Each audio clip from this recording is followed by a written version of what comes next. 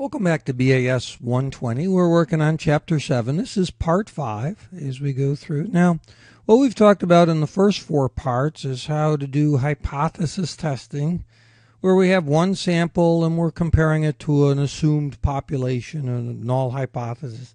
Now we're going to get into what is frankly far more likely in the real world. What if we have 2 samples? If I'm a business and I'm testing I think we used the example last one. What if I'm testing 2 different brands of shoes and I want to compare the shoe styles? Or what if I'm comparing multiple sets, is probably more likely, or multiple regions, or trying to understand more than just one sample. So luckily Excel and statistics has lots of tools to do that. So the question is, what if we're comparing more than one sample and we want to compare samples against samples? Well, it's kind of nice in Excel because there's an analysis tool pack. Remember, you go to Data, Analysis Tool Pack, and you've got every type of test for whether the standard deviation is known. They've changed it here to the variance, which is simply the standard deviation squared. But if you know the variance, you know the standard deviation and vice versa. So if the population standard deviation is known, you're going to use the z-test. If standard deviation is unknown, you're going to use a t-test. And then we just have to assume whether their variances are equal or unequal. There's a last test, a test for variance, which is called an f-test, which you're going to see in a moment when we're doing multiple samples. We're very, very interested in what type of variance the different underlying samples has. So you use these analysis packs. So just like with the other examples, one sample, instead of going and using TINV or TDIST, you go to your data analysis pack based on the sample you're trying to compare. You do one test and it gives you all the results. And we go through every sample in the Excel videos, which I encourage you to watch. So in the performance of 2 suppliers, you just utilize the same test. Here's a t-test under data analysis. It might be a z-test. It might depend upon what information you have, as back here it shows. And you basically just do the same 6 steps to draw your conclusions. Now, what if you want to do multiple samples? Like, let's say here in this example, we want to compare 5 or 6 different sales regions. Well, now we'll do what's called an analysis of variance, or sometimes called ANOVA, where we're trying to compare several samples to see if there's a difference. So we're trying to see if there's a statistical difference on a single factor of at least one of these samples. So again, we're going to go to data analysis. There's an ANOVA for the single factor. We'll enter our range, and then it'll compare all the means and give us all the data. And again, there's an example in the Excel videos that show you exactly how to do this in Excel. But now what I'd like to do is take a moment and hope this works. I'd like to, okay, I hope you can see this. This is kind of an interesting understanding ANOVA visually. What this does is I've got 4 samples here. Sample 1, sample 2, sample 3, and sample 4. And right now I've made the means all the same, and notice the variance of each group is exactly the same.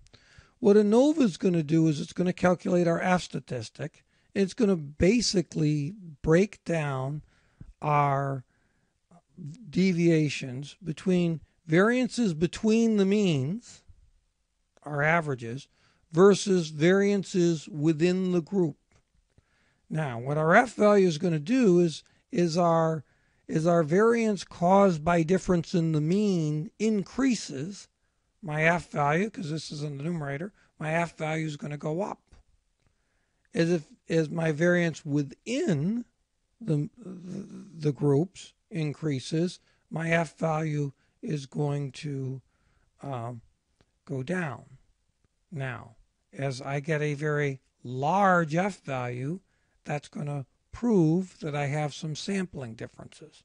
So let's play around with this and see what we can do. Let's change this mean.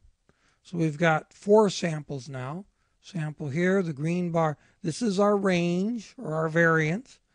The green bar is our mean. So we've got 3 samples. Let's say class 1 got this test score, class 2, class 3, and then class 4 was way out here. Well, here it shows our F value, and ANOVA will calculate that for you, and it'll determine whether that value is within or outside the critical range. But what I'm trying to do with this right now is just to have you understand what's working behind the scenes with ANOVA, how it's analyzing that variance, and how it splits that variance between variances between the means, which if there's a lot of variance between the means, that tells us our groups are very different. If the variance is caused by within the groups, then there may not be such a big difference. So let's play around with the variance of this one and see what happens. Notice as I increase the variance of this one, my F value is going down because a lot of the variance that we're seeing amongst these groups is caused by variance not between the groups, but variances within the groups. Let's move this guy. Now, if I move this guy way up, what's going to happen? Well, I'm going to get a larger variance between my means. Notice my F value is increasing. Notice if I shrink this variance, now I'm having less variance within the groups and more of my variance is explained between the means, and that's causing my F value to go up. If I move this guy up a bit or down more extreme, this guy down less, oh, now I've got lots of variance. Notice if I shrink these variances, now my F value gets very, very large.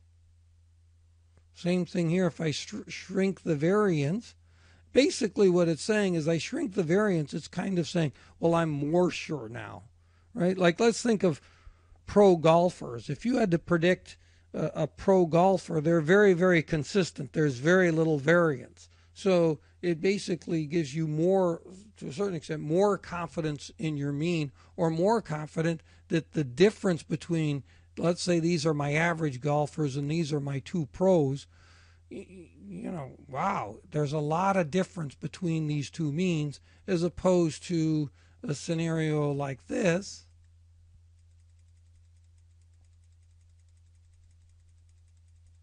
where my 2 golfers might be, their means might be different, but their variance is all over the place. Notice my F value is going down.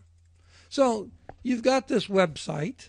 I think it's a great way to understand what's going on behind the scenes. Now, the examples you just, Excel will give you all this data, but I wanted you to understand how ANOVA is working. It basically splits our variance between how much of our variance is caused by differences in the means, and to prove that we have differences in our samples, we want a lot of that. We want a lot of differences between the means versus how much of our variance is just caused by variances within the groups.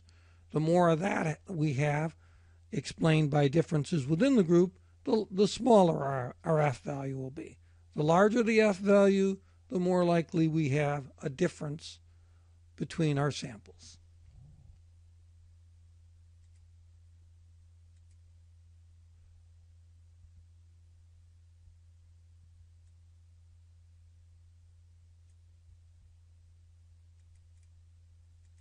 And again, just like with multiple, you go through the exact same 6 steps to determine it. Now, we've done all of this, but what if we're talking about proportions? What if we're talking about brand preferences of like, dislike, single?